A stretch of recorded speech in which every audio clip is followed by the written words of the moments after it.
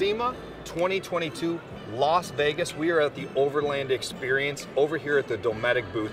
We've come a long way in the last few years, Kenny. We've made it to the center of the booth. Do me a favor, pan up to the top right there. I haven't slept, okay? I've been up for weeks working hard. These little hands have been working, building this Overlander rig. This is our original 144 Sprinter 4x4 2020 black.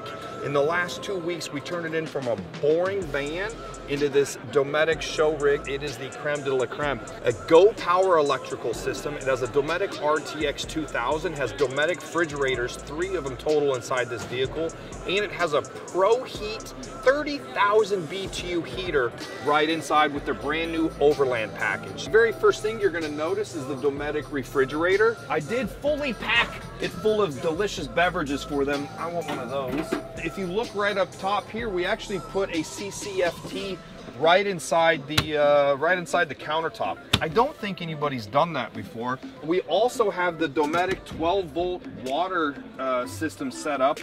Take a look at that.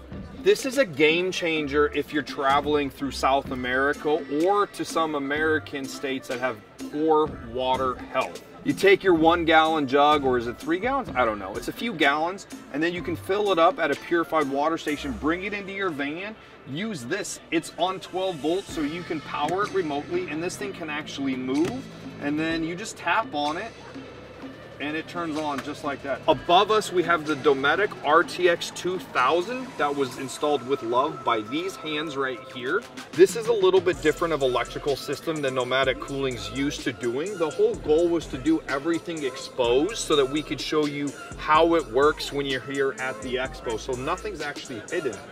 We have the Go Power inverter remote right here. You can turn the inverter on off, the charger on off. You can see how much you're charging right here. Next to it is the Go Power solar. We're inside, so not much solar going on right here.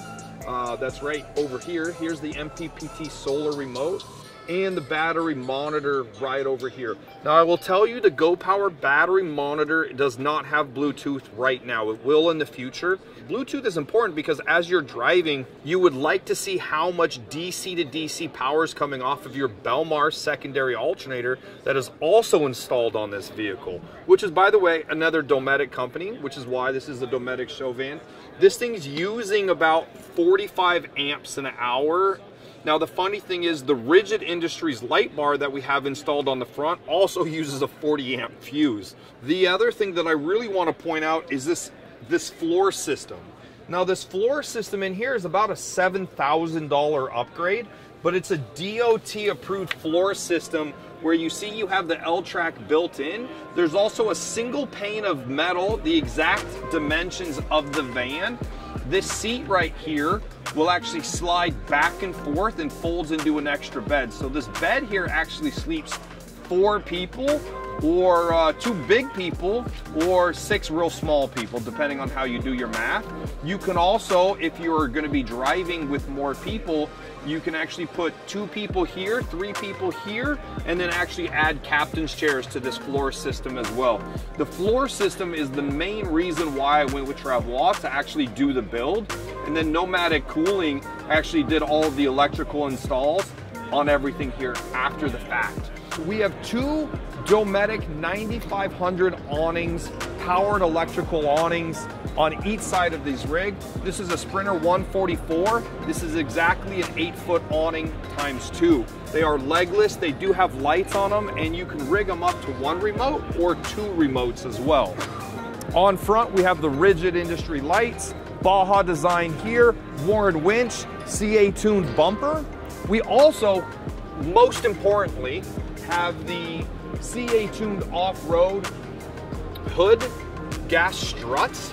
These things are literally a game changer. The Sprinter hood thingamabobber sucks, and this thing works perfectly. I think, did we do a Tech Tuesday of this? We did.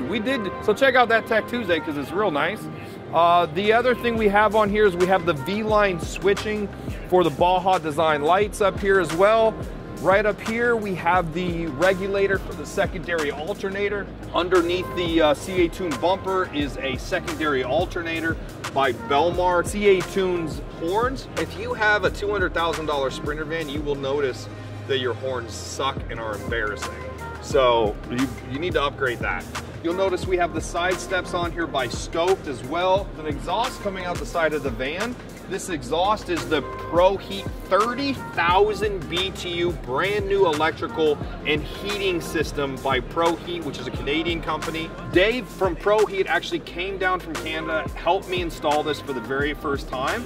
I can tell you it works phenomenally. It will give you endless hot water. You can heat up to 6 different systems or spaces inside the vehicle. You can heat the engine, the diff tank, the water tank, your gas tank if you're going into super cold climates. It's tiny under there, especially if you have a 170 or a 170 extended. It fits right up here, right in this little channel. Very easy to service. I think that it needs to be done once a year or something along those lines. We're making a new mounting kit to mount it underneath the vehicle. It's going to make it a lot easier and a lot faster to install. Now let's just keep moving right around here. This is amazing right here, and I don't think a lot of people are seeing this, but this is a brand new tire rack from X-Rax out of Colorado, and it will work on any hinges, 180 or 270, whatever the different hinges are. So it's a brand new design built by an engineering firm. So let's see what we have. We have Dometic awnings, solar panels, batteries, alternator, refrigerators. Oh, and the faucet. Don't forget the faucet, Kenny. The 12-volt faucet by Dometic. Probably one of my favorite things out. I haven't seen a van with 2 awnings on it before, but I gotta be quite honest, I don't think that I can go back to only having 1 awning. 2 awnings, definitely better, with the lights on it as well. Oh, and a front runner roof rack. Kenny, I forgot the front runner roof rack. And I'm sitting in front of the pretty sweet front runner.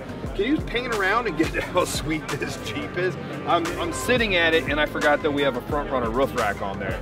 But super excited. Guys, thank you for coming along to see this super sweet Sema build that we did in 2 weeks for Dometic and all of their family of companies. And guys, if you want to go further in comfort, if you have any questions about any of the products that we put on this overlanding rig, do me a favor, go to nomadiccooling.com and go further in comfort with Dometic. Thanks a lot.